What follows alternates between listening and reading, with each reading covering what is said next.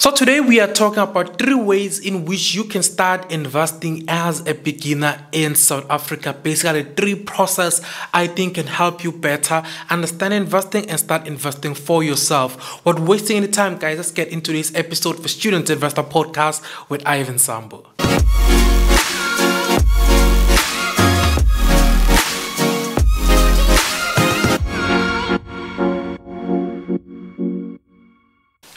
Hello everyone, as this intro said, my name is Ivan Sambo and today we are talking about 3 ways in which you can start investing. Basically 3 process to help you better understand investing, guys. So I don't want this video or this episode to be too long, so I will just jump straight into the process I believe will be easy or will make investing easy for all beginners. So let's get into it, guys. And also do remember, guys, that nothing I say constitute as financial advice. It's only for educational purposes, and if you're looking for financial advice, go speak to a registered financial advisor, not me. I'm not in that business.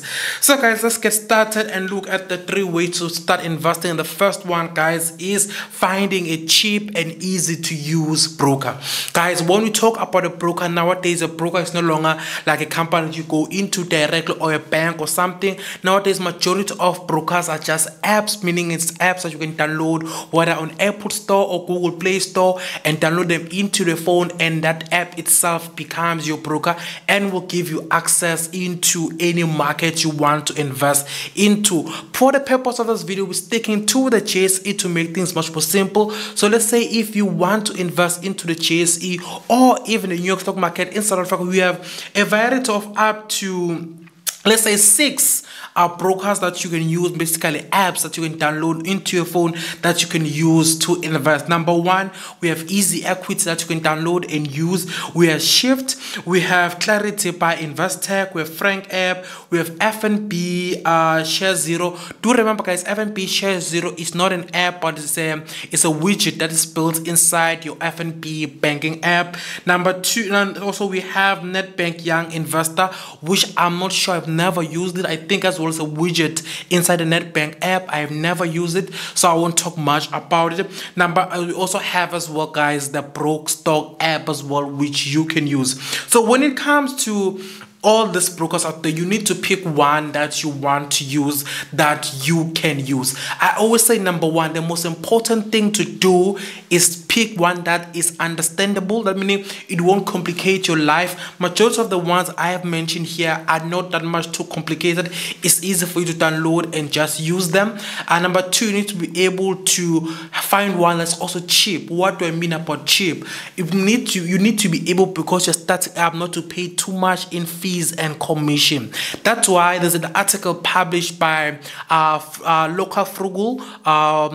I think I'll put a link in the description of this video. You can go listen to it. He does a very good job in creating a table or a template that calculates the fees of each of the brokers I've mentioned right here, and in a manner that you can understand. So let me run you guys through the fees that majority of the brokers charge. They charge a platform fee. Majority of brokers, Easy Equity, to charge a 25 Rand per month brokerage fee. Frank app as well charges a 5 Rand platform fee as well, not a broker fee, platform fee, sorry for that.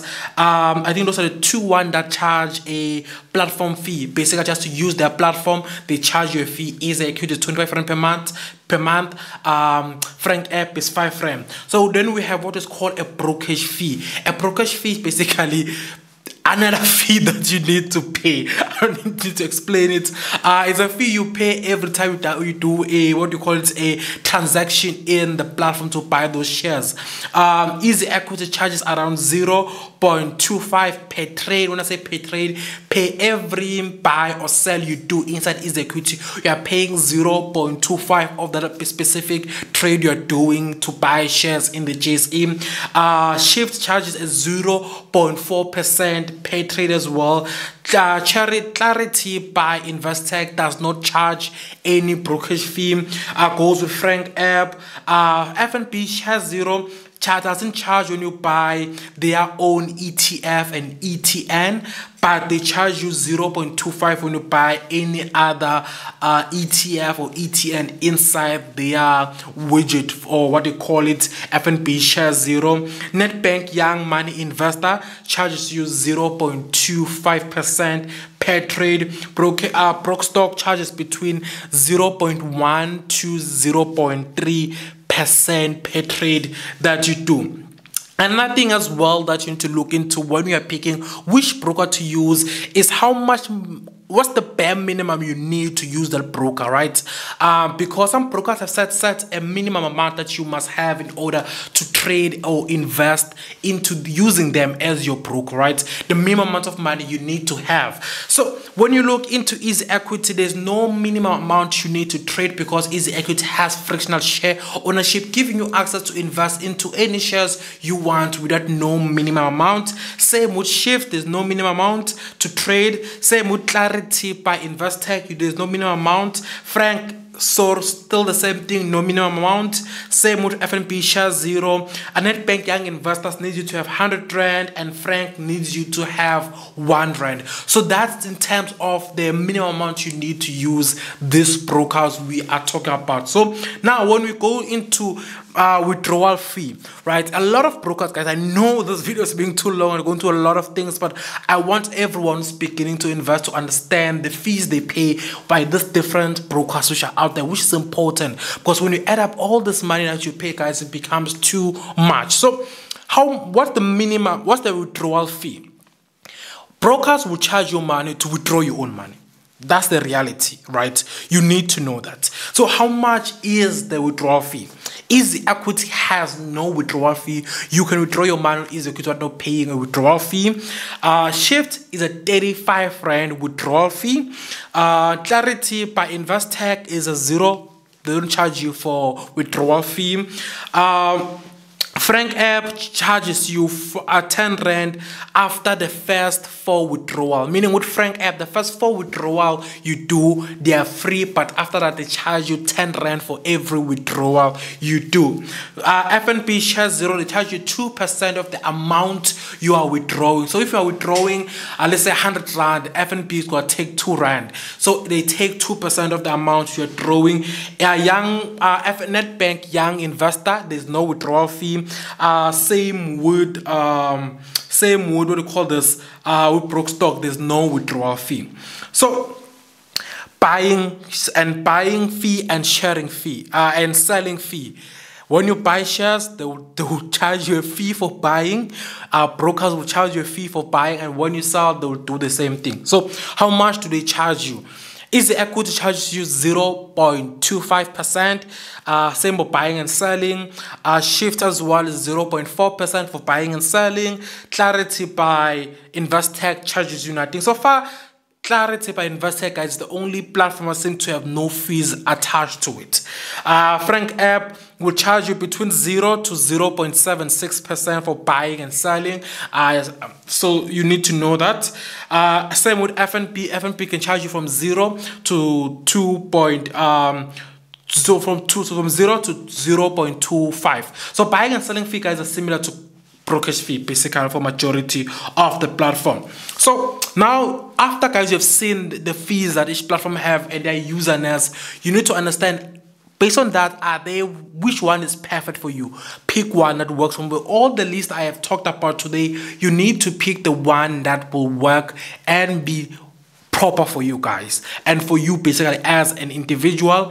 For me, personally speaking, I use Broke Stock, Shift together. I use them together as one, and I have a third party one which I'm not going to talk about in this video. I have another one that I use because I just love their user-friendly interface that they have, and also I've worked with them in different brand collaboration as well. So for me, guys, I always disclose when I get paid for it by a platform, so you know that. So after you have done all of that, look at the fees, look at the userness, and also look at the customer service of each platform, guys.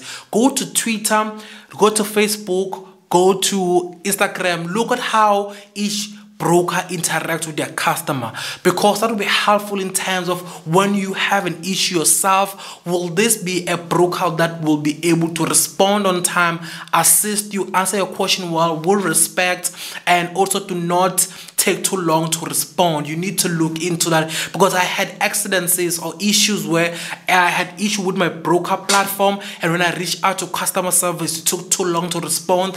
They responded when the market now is already closed. I couldn't be able, I must wait for the next day when the market will open. So as well, guys, go look into understanding the customer service of that broker you want to use.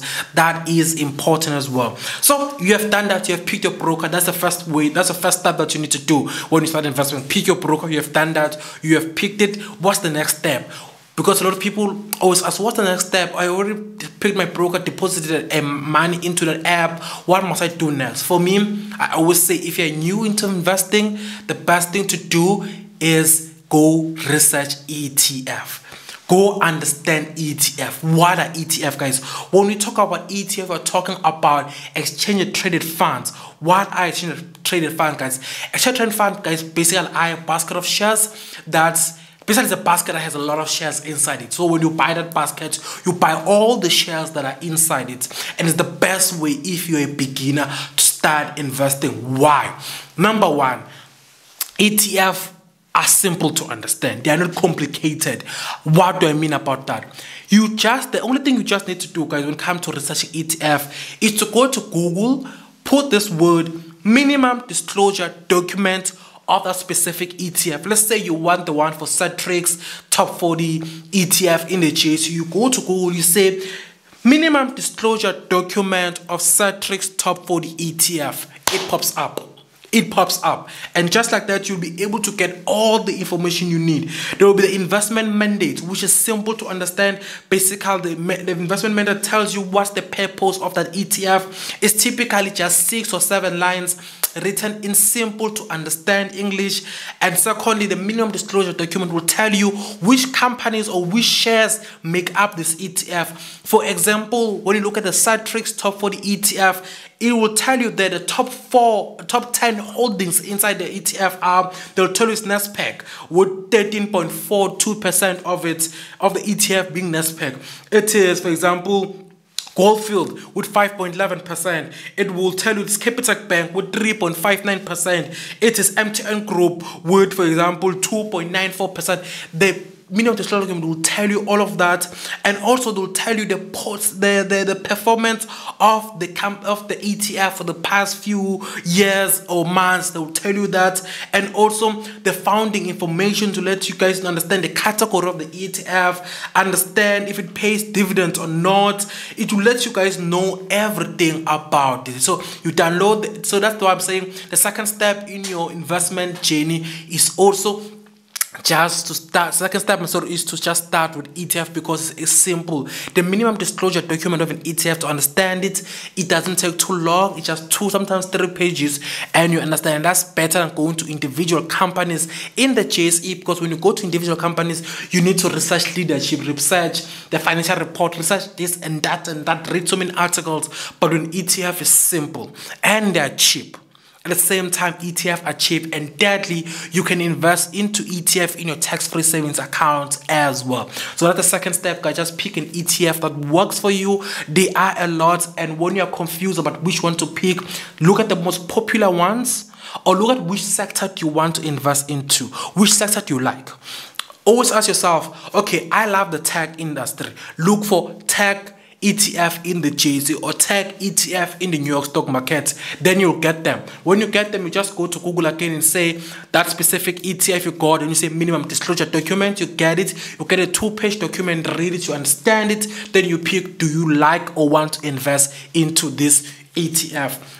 That's also the best way to pick ETF. Just look at which sector you like. You like healthcare. Just go to Google.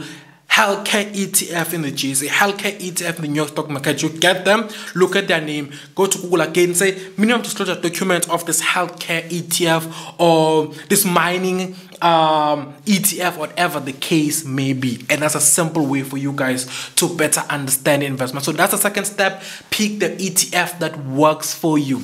That step, guys, is to, how can I put this? I'm trying to find a better way to put this. The next step, guys, in starting to investing into whatever market it is for yourself is now sitting down and look into what other investment type can you go into. As I said, the second step is to just pick an ETF. Once you have already started that and download ETF, no, not done, but already know which ETF to invest for, spend few months researching different individual companies, right? And while doing that, also try to understand what type of investor you are, because that will determine which individual company you invest into. Don't rush. The third step, guys, don't rush into individual companies. Don't rush into shares of specific companies, ShopRite, Capitec, Coca-Cola, Amazon, whatever it is. Don't rush them, because you can fail very hugely. The failure rate or the risk of individual company is so huge.